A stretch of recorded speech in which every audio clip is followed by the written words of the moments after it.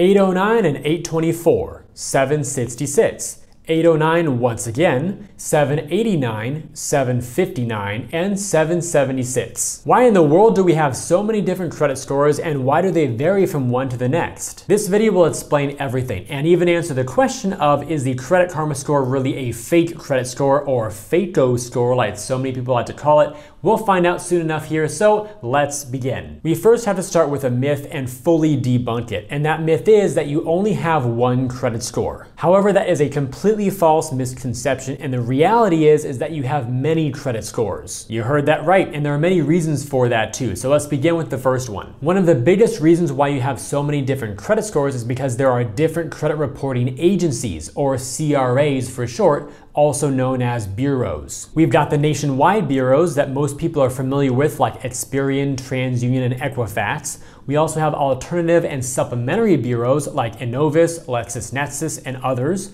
We have check and bank screening systems like Check Systems. There's also employment screening, tenant screening for real estate, and others as well. On top of that, reason number two, there are also different credit scoring models out there. Again, the most familiar one to a lot of people is the FICO score, which stands for Fair Isaac Corporation, by the way. There's also the Vantage score, other proprietary scores, and there may be other ones out there used in different industries as well. So we've got our credit reporting agencies here at the top, both big and small. So our TransUnions, our Equifaxes, our LexisNexises, and other ones as well. And those are the big agencies that are reporting data out, doing all their data analytics on the back end, etc. And then with that data, they also have their different scoring models. So they might use the FICO model or the Vantage score model and the different variants of each one of those to come up with those 3-digit scores that we're also familiar with. But wait, there's more. Reason number three is that different credit scoring models also weigh the individual credit factors differently, and they may look at different ones or certain ones not at all. So here we've got the FICO score on the left-hand side with its 5 main factors. Those are payment history, amounts owed, or in other words, utilization, length of credit history, also called average length of credit history, new credit, and credit mix. And each one of those has basically goes into a weighted average formula here. So it's 35% for payment history, 30%, 15, 10, and 10 for the other ones that follow below. That is to say that payment history and amounts owed are the most important factors making up your FICO credit score overall. Those two factors alone count for 65% of your credit score. Then on the right-hand side, we have the Vantage score, which uses 6 main factors and weights them according to their own proprietary algorithm as well. They did not disclose the exact percentages, but they did rank them in different orders. So once again, we have payment history at the top, which is extremely important for your overall score. Following that, we have age and type of credit, which is a high impact. The percentage of credit limit used, aka utilization again, that's also a high impact to your score. Then your total balances and debt levels have a moderate impact. Your recent behavior and number of inquiries has less of an effect, and your available credit also has less of an impact overall. So naturally, if you have different scoring models, each one giving greater or less importance to certain factors for the overall score, that will of course have to give different outcomes at the end of their equations. Reason number 4, different credit scoring models may have different scales or ranges. Again, on the left, we have the FICO scores, and they have 2 different kind of subdivisions of those scores. The first one is called the base score, which is one that we all know very well. That one ranges from 300 at the low end up to 850 at the high end.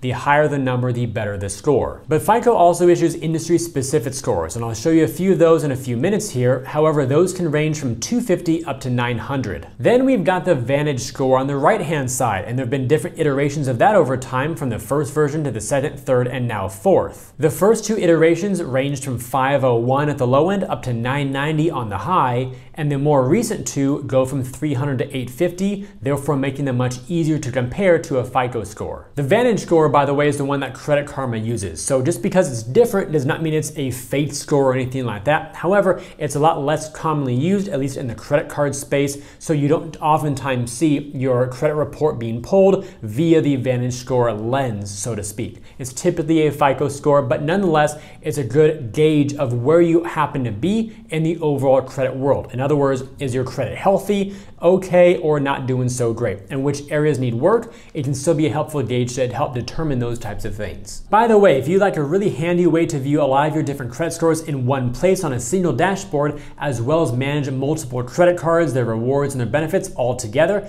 definitely check out today's sponsor called MAXREWARDS. MAXREWARDS is an app that allows you to manage your credit cards, rewards, and benefits all in one place. This includes seeing when your bills are due, tracking your sign-up bonuses, monitoring your credit scores, and more. And perhaps my favorite feature is the benefits and offers dashboard, which you can unlock with the gold level of MAXREWARDS. You might be familiar with Chase offers, Amex offers, Bank of America deals, and others. These are like digital coupons that provide you with additional savings and discounts on top of the regular rewards you earn. Each time you sync the app, all of your offers will be activated automatically, including the hidden ones from Amex that you didn't even know about. So if you'd like to try MAXREWARDS, use the link down below in the description to get the gold level entirely free for your first month. Now let's take a look at reason number 5. There are different credit scores for different industries. That is, you'll see different scores being used for credit card lending versus auto lending versus mortgage lending. So based on the type of financial product for which you're applying, that can make a big difference in terms of which report and therefore which score gets used in that decision-making process.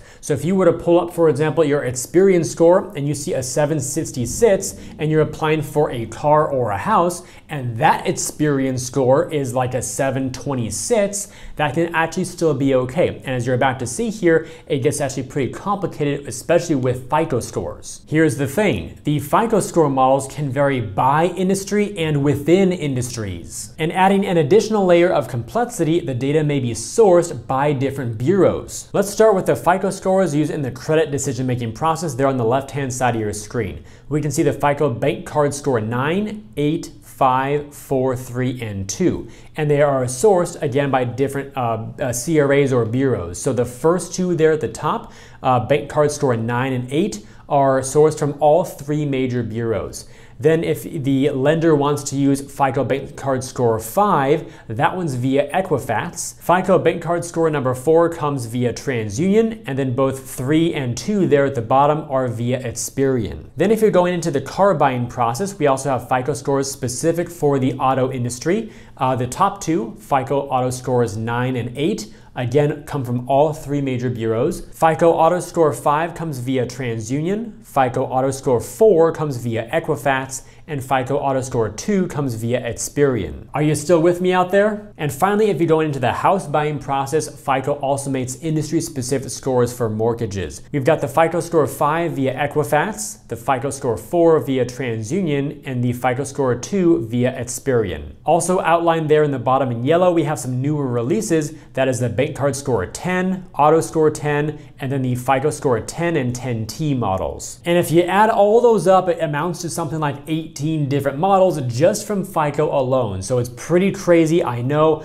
And they did not all come up with these at the same time. This was done over many, many years as models were improved and revised over time to ideally give lenders more and more clarity to certain areas of risk underwriting and stuff like that to help banks and other lenders make more informed decisions about whether they're going to extend credit or other basically debt vehicles to help finance things. And a likely reason why we have so many different types of industry-specific scores and models within each of those different industries is because if you're applying for a credit card for a $5,000 limit, for example, versus a car that costs 15 or 20K versus a house that's 300,000 or 400,000 or more, those types of different risk levels and underwriting criteria are very different. Whew. All right, let's move into reasons 7 and 8, and we'll take these two together. Another reason why you have so many crazy different credit scores is that lenders, for example, banks, may pull from different bureaus in different regions. As an example of this, Bank A might pull Experian in the West Coast and TransUnion in the East Coast, while Bank B might pull TransUnion in all regions, and Bank C might pull 2 bureaus that vary. It could be a pairing of Experian and TransUnion, or maybe TransUnion and Equifax, or something like that. And then there's Capital One that likes to pull all 3 bureaus every time you apply for a credit card. Furthermore, reason number 8 is that lenders may choose to use different FICO score models. Again, we've got 2 different things at hand here. First of all, a bank might want to pull your Experian credit report, But then based on that report, they might want to see the FICO 8 score or the FICO 9 score. While another bank in a different area might still want to see your FICO 8 or FICO 9 score, but maybe they want to source their data from a different bureau. So if you were to go apply for a credit card from Chase, American Express, Barclays, Citibank, Bank of America, Wells Fargo, and Discover all on the same day, all those different banks might actually see a different credit score and maybe using different reports. And no, that was not a recommendation to go apply for like 7 credit cards in one day. Reason number 9, some lenders may only report to 1 or 2 CRAs or bureaus.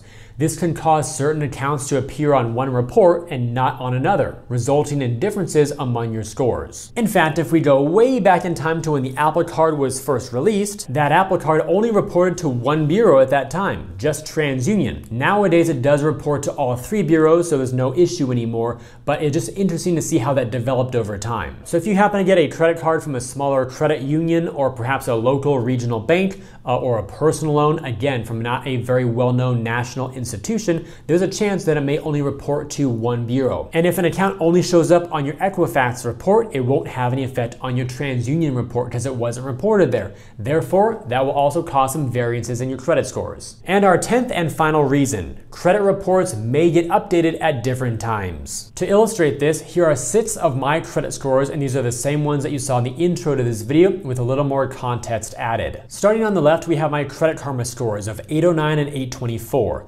Credit Karma uses the VantageScore 3.0 model to generate both of the TransUnion and Equifax scores, and it was last updated on November 4th, 2022. My Experian score of 766 used the FICO 8 scoring model with data provided by, of course, Experian, and it was last updated on November 1st. Checking my score via Amex, which was 809, I noticed that it used the VantageScore 3.0 model with data provided by TransUnion, and it also updated on November 4th, 2022. So it makes sense why this score was identical to the one provided by Credit Karma, because they were both updated at the same time and also used the VantageScore 3.0 model and also had their data from TransUnion. Moving on to my credit score from Chase, it also used the VantageScore 3.0 model. However, unlike Amex and Credit Karma, Chase pulls their data from Experian. It was last updated on November 1st. With Wells Fargo, my score there was a 759, and they used the FICO 9 scoring model with data pulled from Experian. It was last updated on October 22nd. And last over there on the far right, my score from Discover was a 776. They used the FICO 8 scoring model and pulled their data from TransUnion. This score was last updated on October 10th. So whether it's different credit reporting agencies, different scoring models, or different lenders choosing which report and which model they want to use to give you that credit card, house, or car, hopefully now it makes a lot more sense why you might have dozens of different credit scores. One is not necessarily better or worse or right or wrong compared to another. Rather, they just represent different ways of observing and rating your overall credit situation. And with all that said, if you enjoyed today's video and believe it could benefit other people, then please help me get it in front of them by liking this video, subscribing to the channel, and turning on those notifications. Also, check out the links down below in the description area to earn some more cash back when you shop online through Rakuten, to sign up for MAXREWARDS, which is a great app to manage multiple credit cards, rewards, and benefits all in one place, and to view my site with a bunch of great credit card offers that I've organized into different categories to help you find the cards that you like best. I thank you all for watching today's video. I hope it brought you some great value. I look forward to seeing you in future videos, and while you're waiting on my next upload, always remember that you are great.